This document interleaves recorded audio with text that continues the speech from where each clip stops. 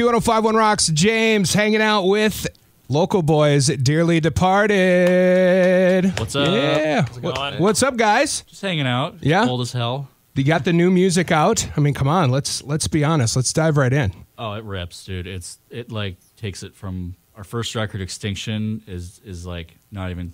I don't think it's close to this one. It's so sick. Yeah, it's a pretty abrupt difference from our first record to our second. We've definitely stepped up, not only in the writing process, but the recording as well. It's amazing to me when you guys shared the new song with me, and the last one too, Quiet Echoes. Like, the production value is fantastic. Where do you get how does that production come about? Jordan?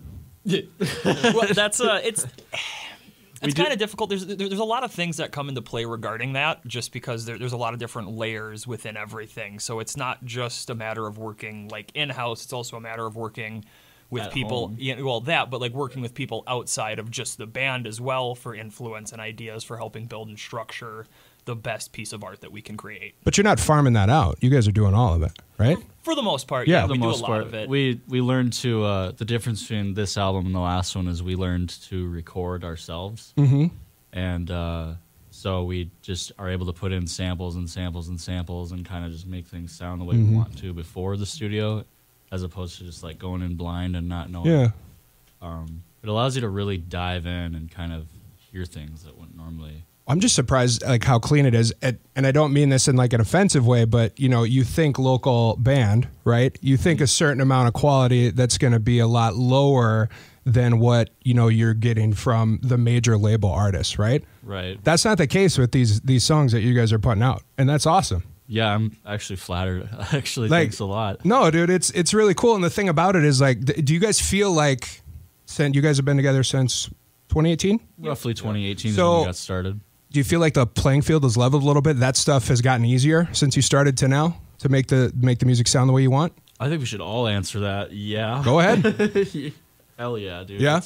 It's I felt like we didn't know what we were doing at all Yeah. before, and now it's like every little part of the song in these songs, it was intentional. Yeah. Everything to the little whispers in the background or a little piano part, like every little thing was done for a specific reason, as opposed to the old songs where they're kind of just written as we jammed. And Yeah. yeah, now it just seems like we know what we're doing. At Yeah. least.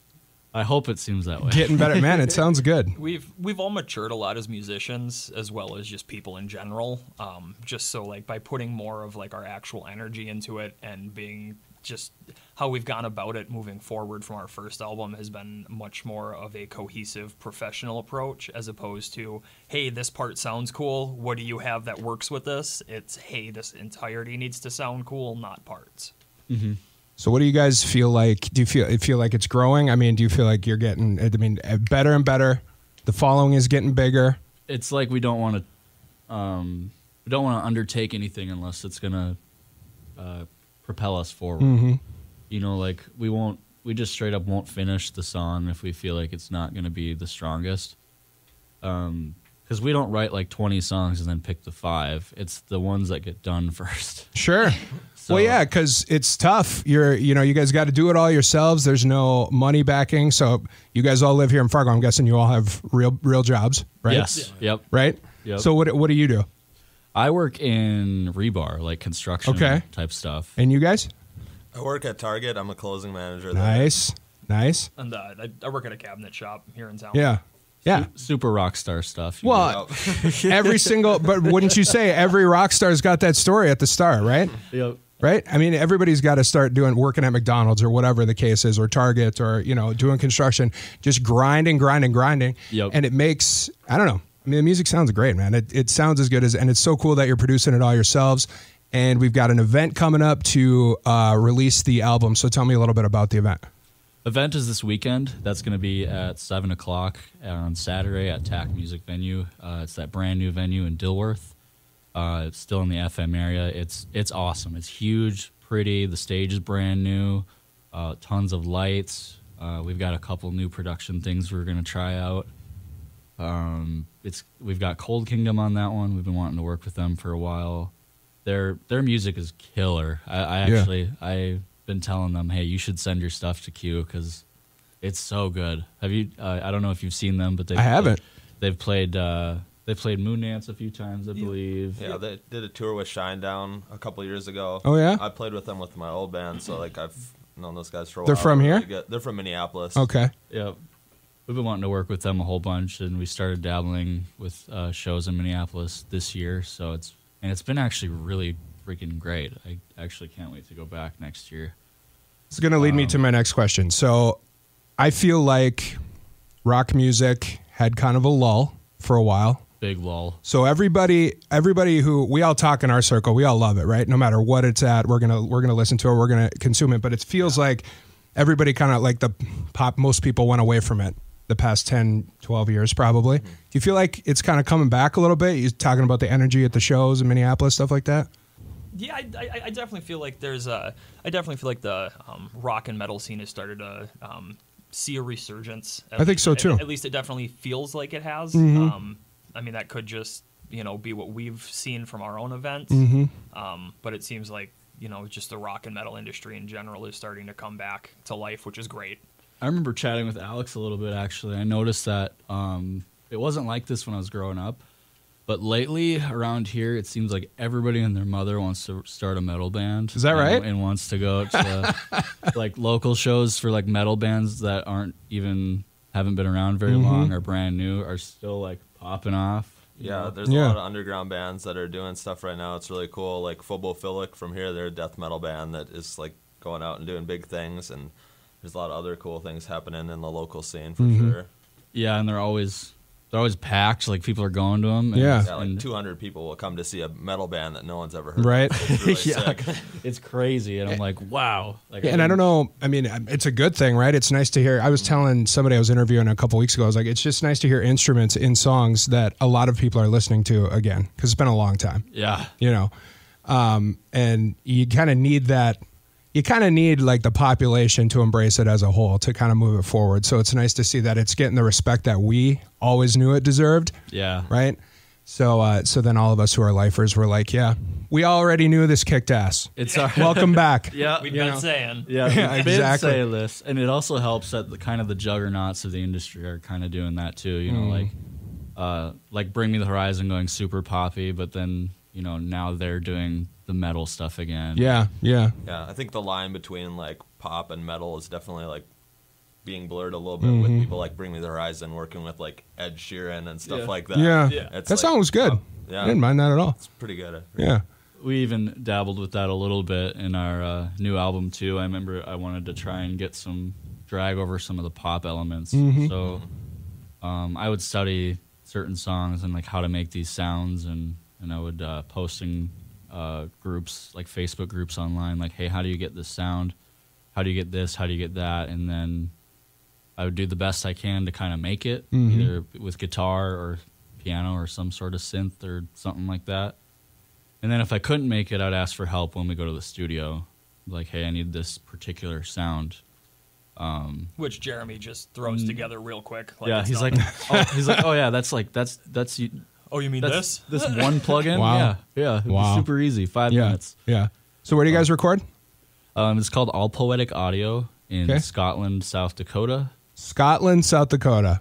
Population 5. Literally 5? I don't know. For real? It's like a few hundred at most. Really? It's pretty mellow. Shout out to Scotland. Can they hear us from here? Like, am I going to get in trouble for talking about the small town? On the website, maybe. Maybe, yeah. Tell everybody from Scotland to listen, so we didn't make fun of you too much. Oh, we'll send it to Jeremy. So how is record? I mean, how did you find out about Scotland, South Dakota? And how far away is it? About 6 hours. Okay. Yeah, and It's a haul.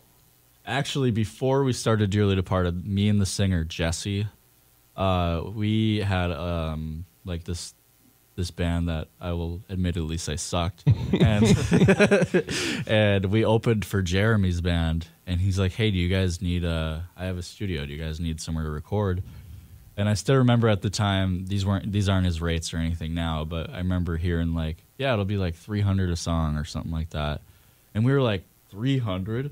That's never gonna happen. No, absolutely not. And now it's Now, if you're spending under $1,000, you're not getting quality. Wow. Yeah. In Scotland, South Dakota. Bringing it, is that the only business in town? I don't know. No, they got a bar. Yeah, of course. They got a bar. and a I gas should have station. assumed there was a bar. I'm was- pretty sure there's a church. I don't know if that counts as a Yeah. business, though.